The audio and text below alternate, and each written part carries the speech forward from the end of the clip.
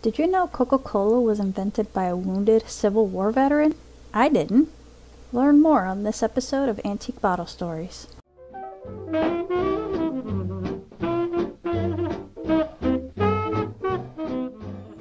Coca-Cola's story starts with John Stith Pemberton, a Civil War Confederate lieutenant colonel who served defending Georgia during the Battle of Columbus.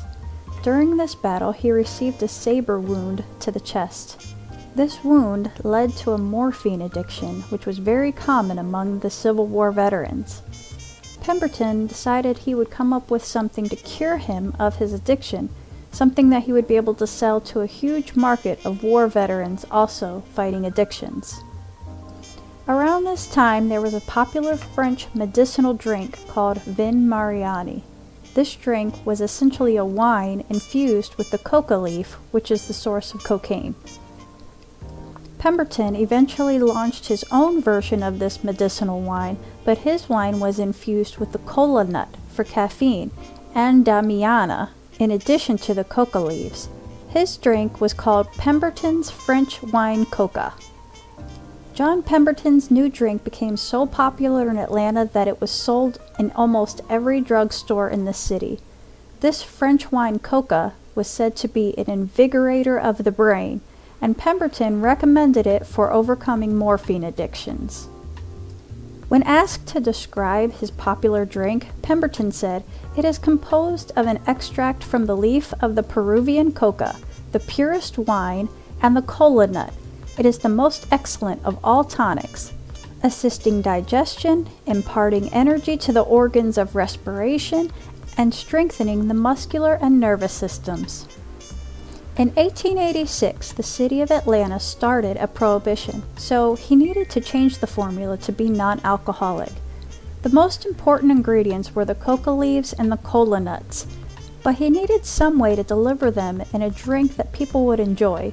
So he tried sugar syrup for the base to try to replace the sweetness of the wine.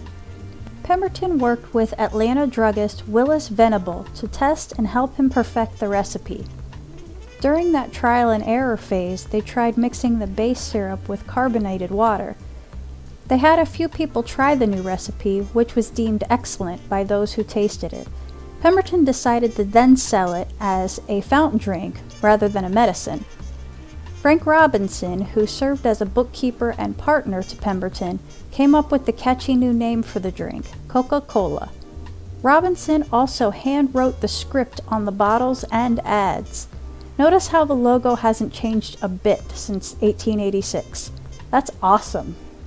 This new drink was marketed as delicious, exhilarating, refreshing, and invigorating. It was sold and advertised in Atlanta to war veterans suffering drug addiction, depression, and alcoholism, and to ladies and all those whose sedentary employment causes nervous prostration. In one article I read, John Pemberton reportedly was broke and slowly started selling off ownership of his brand and his secret formula. By the time he died in 1888 of stomach cancer, which, by the way, is only 2 years after the fountain drink started being sold, John Pemberton no longer had any stake in Coca-Cola. Coca-Cola was first served on May 8, 1886 at Jacob's Pharmacy. So the guy Willis Venable, who helped him perfect the Coca-Cola recipe, had purchased a share of the ownership of Coca-Cola from John Pemberton. With that purchase, Pemberton retained a share, but also received loyalty per gallon from Venable. Venable rented a space inside Joseph Jacobs' pharmacy. By the way, Joseph Jacobs' life is also an interesting read. Anyway, the fountain did a lot of business. The first servings of Coca-Cola were sold for 5 cents per glass. The fountain averaged about $150 a day from various drinks. Pharmacies in 1886 were not quite like today's pharmacies. They were more like general stores that dispensed medicine. They were open to women and men, and pharmacies were often gathering places for people to get news for the day, pick up their items, and enjoy a moment at the fountain. Jacob's Pharmacy was one of the leading pharmacies in Atlanta. So Venable, who's running the soda fountain, became strapped for cash because he was building a new house.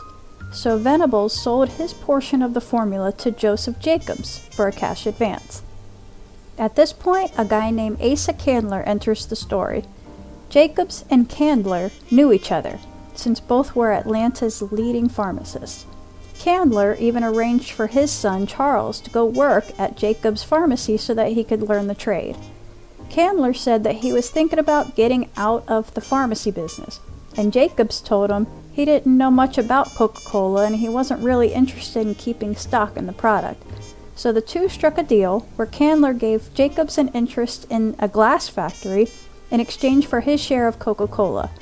Candler was also the one who purchased the rest of Pemberton's portion for $2,300 and soon took total control of the company, and he incorporated Coca-Cola Company the following year. Pemberton died August 16, 1888, and it's said that on the day of his funeral all the drugstores in Atlanta were closed so that their owners could go attend, and not one drop of Coca-Cola was dispensed in the entire city. The following day, a special train carried his body to Columbus, where a large group of friends, relatives, and admirers laid him to rest. The Atlanta newspapers called him the oldest druggist of Atlanta and one of her best-known citizens. Under Candler's leadership, sales rose from about 9,000 gallons of syrup to almost 400,000 gallons from 1890 to 1900. Also during that decade, he expanded and was being sold in every U.S. state and territory as well as Canada. The trademark Coca-Cola was registered in the U.S. Patent Office in 1893. Candler did so well, he sold the Coca-Cola Company in 1919 for $25 million. The distinctive Coke bottle design, called the hobble skirt, was designed in 1915 by the Root Glass Company. The bottle designer, Earl R. Dean, and his team decided to base the bottle design on the soda's two main ingredients, the coca leaf and the cola nut. Dean couldn't find any pictures of either one of those, but he became inspired by the cocoa pod, and he transformed the shape of the pod into a bottle. The new Coca-Cola bottle was so distinctive it could be recognized in the dark, and it effectively set the brand apart from other copycat brands. This actually set off an Art Deco period in the late 20s and early 30s, where beverage companies were trying to come up with the next bottle that would be as distinctive as a Coke bottle, making beautiful, interesting bottles in this time frame. But as you can see, the Coke bottle outlived them all.